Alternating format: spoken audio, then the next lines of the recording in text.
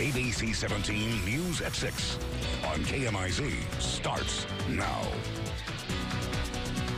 A Columbia man is still behind bars tonight after he allegedly beat and held a woman and her 3 children hostage for 8 days. Thanks for joining us tonight. I'm Marissa Hollowed. And I'm Joey Parker. Police arrested Terrence Hartman on Tuesday on several charges, including kidnapping and domestic abuse. ABC 17's Sarah Masser-Donar is looking into the signs of a potential abuser and talked to Hartman's neighbors about him today. And Sarah, you talked to people who said he'd only been there for about 2 months.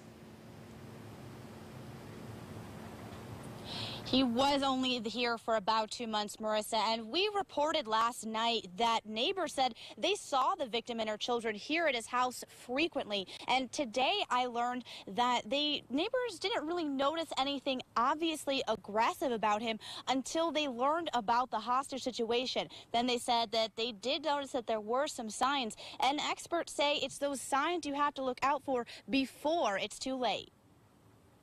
Terrence Hartman is facing child abuse and domestic assault charges after allegedly holding a woman and her 2 children hostage in his home on Greeley Drive in Columbia.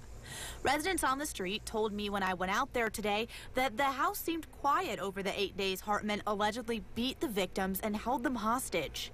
My daughter lives here. Okay. And I work at night, she works during the day, so she was here one night and she just heard something one night. So other than that, we really didn't hear anything.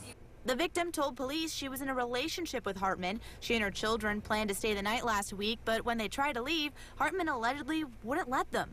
The National Coalition Against Domestic Violence lists several red flags that indicate a possible abuser. Those could include possessiveness, a bad temper, or extremely controlling behavior.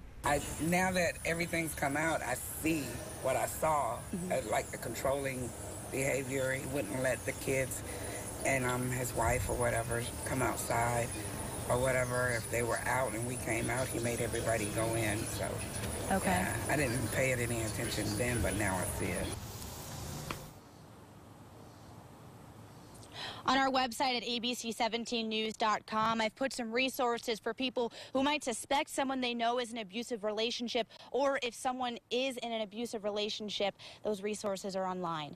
Reporting live here in Columbia, Sarah Masser-Donar, ABC 17 News. Sarah, thanks. Hartman has since pleaded not guilty to more than half a dozen charges, including kidnapping and child abuse. He'll head back to court in September.